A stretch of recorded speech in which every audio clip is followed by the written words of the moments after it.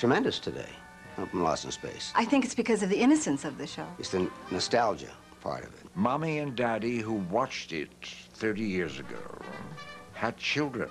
The baby boomers today, when they think back 20, 30 years ago, when they were 6, 8 years old, those were good years for them. The home, the family, the mother, the pies, all that kind of stuff, you know, good things happening. To this day, there are so many fans of that television show. And we actually made a trip to NASA about 5 years ago. And I can't tell you how many people came up and said it was because of Lost in Space that I went into the space program. Yes, we went and we actually watched the launch of which one was it? Discovery. I created Lost in Space some 20 years ago. I knew we had something good, but the thought that it'd become so popular and continue to play all over the world to this very day is still quite amazing to me. Irwin Allen was a tornado. When Irwin walked on the set, you knew, uh-oh, Irwin's here. That door would open on that set, and you knew it was Irwin. He'd go, shoo! He'd come into that set, and he'd walk in. What's going on? Why aren't we getting the shot here? You know, what's the problem? I used to call him the Emperor. Whenever I had to write him a letter or anything, it was always Dear Emperor. I remember that this was a most difficult and complex man. It was like, uh-oh, I better hit my mark. I better know my lines, which I always did anyway. But, I mean, everybody had this air of, like, the boss is here. Let's do this right. He was a genius. He wanted excitement, he wanted energy. I had great regard and respect for the expertise which he showed in the area in which he worked. Geniuses always have a reputation of being eccentric, and indeed, he was that too. You did all your own writing? Oh, yes. Did you? Everything that you heard, I either wrote or rewrote. Yeah? And I was a very lucky actor because for the only time in my entire career, which is, of course, vast, as we know, I was given carte blanche to do anything I wanted. I could not believe my good luck. The Dr. Smith character, which so many people remember you for, and as I quoted popular phrases that have become a part of our culture. Yes. Initially, the character was very dark and evil. The first several episodes, you were a foreign agent trying to disrupt the project, and then it changed into a very comical and very warm character. I certainly changed it, didn't I? Yes, you did, and that all came from you, did it not? Yes, it did. I found that to play that dreadful man, which they had in mind on the paper, had no longevity, and actors got to work. And I thought that they'd have to kill him off in 5 segments because he was very unpalatable. And so I started to sneak in my little bits, for which I'm justly famous, may I say. So you hoping nobody would notice, but Irwin Allen did notice. And he came over one day, and he said, "I know what you're doing." I said, "Oh," and he said, "Do more." A few really nice scenes with Guy in the series. A couple of teary moments together, a couple of father-son moments with a beautiful John Williams theme. You know, da-na-na-na-na. It was really nice. And the Antimatter Man.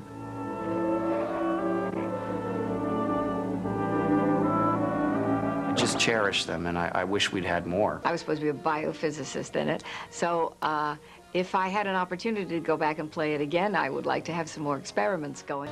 I had done Voyage to the Bottom of the Sea for Irwin, and on the second day he came down and he said, "Want to do another series?"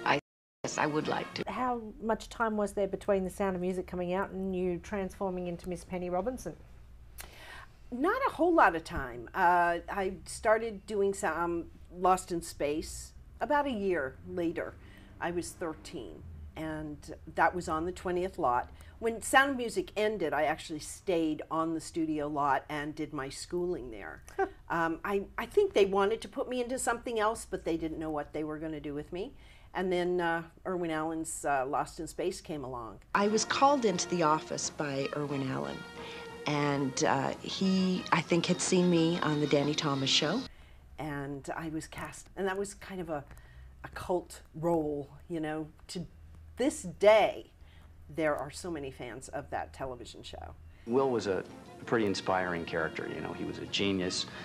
He was polite, but he listened to his own inner voices. If Dad said, No one leaves the ship till dawn and I return. and he realized, well, if I don't leave the ship, you know, your ass is grass, he left the ship. Will, you come back here. Do you hear me? When I tell you to stay and protect the family, don't you ever leave your post again, understand? He was a great character to play, and I very much enjoyed playing him. Well, I started working as an actor when I was 5 years old, and you can't escape your destiny, you know. I broke my leg when I was 4 playing Zorro, and I stayed in with a cast watching Zorro and Superman, and I wanted to get inside that television set like a adventurer, a caped adventurer. Working with the children on the set, as they were at that time, was marvelous. I had a lot of work to do, you know. Will Robinson had a pretty heavy workload. When you're a kid, you need to, you know, fulfill your school requirements. So you have to go to school for 3 hours every day. The hardest part was going into rehearse like a 2 or 3 page scene where you've got a lot of dialogue and remembering your marks and all that stuff. And then as soon as they start lighting it, being rushed off to a trailer to forget about it and go to school. And it's intense studying at that time. I mean, you go in and you have to get right to work. And then you're pulled out and all of a sudden you're on some planet, you know, facing some alien. Happy moments were eating. We used to go to lunch. Those were good moments. Schreiber salads. Yes. At 20th Commissary. Yeah, sometimes we would wear our spacesuits off the lot and like go to the mall for lunch. People would look at us relatively strangely, and Angela would buy a Nancy Drew book, and I would buy a Hardy Boys book. Angela would buy a Beatles album, and I would buy a Bob Dylan or a Kingston Trio album. My agent told me, he said to me, Mark, if you do the pilot of Lost in Space, no one will ever see it, I promise you. We know it was a pioneer. It was a year before Star Trek. So you pioneered space television shows as well as the scientific sci-fi type special effects. But being on the set, your memories of the sci-fi stuff you were trying to create. Well, 32 years ago, it was like a lot of firecrackers going off all over the place, and you had to go left and right, and the camera would tilt as you went. And Irwin Allen, who was the producer, would hit this tin can, and he'd go to the left. Then the tin can, you go to the right. So, you know, that's the spaceship going all over the place, and that's how we did it.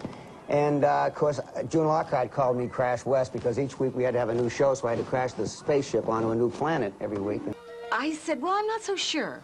What's it about? And they said, well, it's Space Family Robinson. Born in Norway, she was adopted by a local couple when she was 5, living in Farmington until she was 15. I was so happy that I was raised in Michigan. It was, I think it was a grand place to be a child.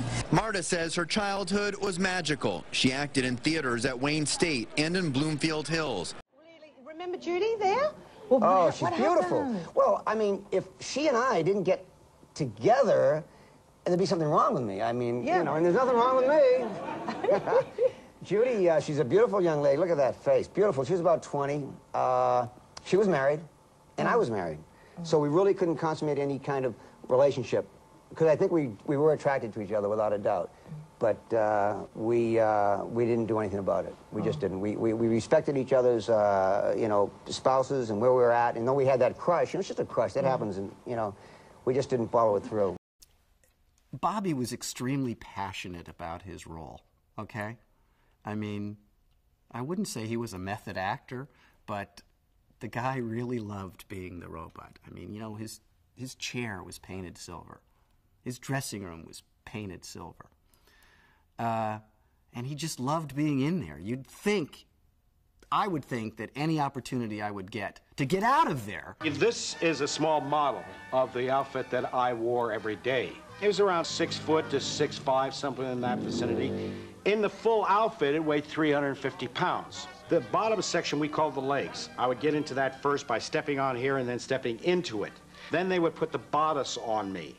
Then they would attach the top. I looked out. The bubble was the head. That's why Jonathan Harris called a bubble-headed booby. Dr. Smith is a bubble-headed booby. In my opinion, it is he who does not compute. Bubble-headed booby. Bob, probably, of everybody in the cast, had the toughest job physically of anybody. He was locked inside the robot, for good reason. They didn't want him to get out. No. The character just kind of evolved. I had a button inside built into the claw, and with every syllable of every word that I spoke, that light would blink. They gave me earphones. I had to sync with his lines. Robot's work is never done. We became a team, and that's the important thing. My agent got a call one day, and he said, Irwin is looking for a robot voice.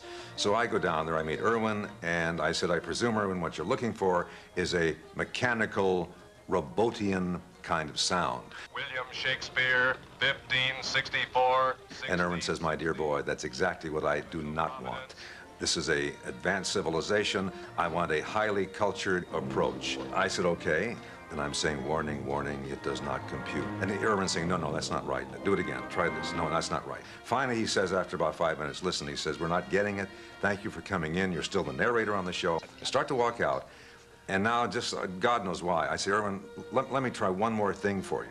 And now in my best mechanical, robotian voice, I say, danger, warning, it does not compute.